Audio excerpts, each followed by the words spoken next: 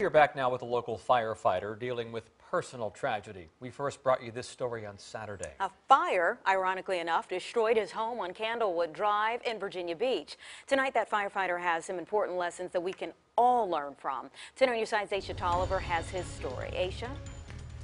Well, it's the call you never expect as a firefighter. Your home is going up in flames. But Master Firefighter Aaron Howard says the tragedy brought out the good he already knew was there.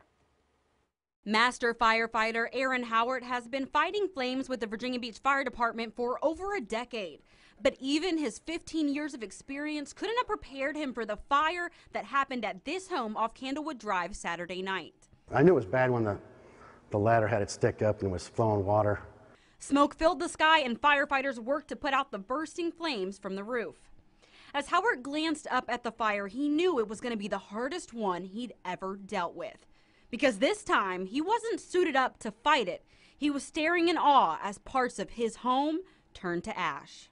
It was surreal to be standing in the driveway and, without turnout gear.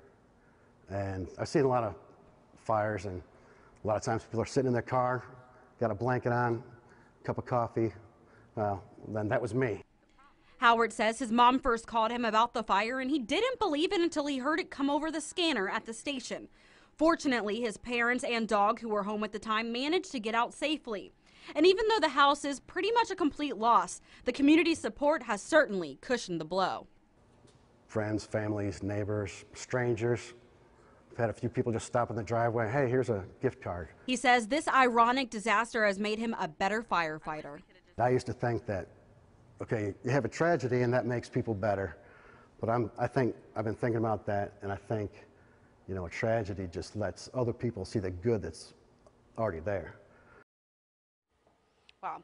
Howard believes the fire started with the furnace in his garage, but is still waiting for the official report to know the cause. Now, just to give you an idea of how the community support has really been overwhelming, the GoFundMe page for Howard's family has raised over $20,000. If you're interested in donating, though, you can find the link on wavy.com. I'm Aisha Tolliver, 10 News Side.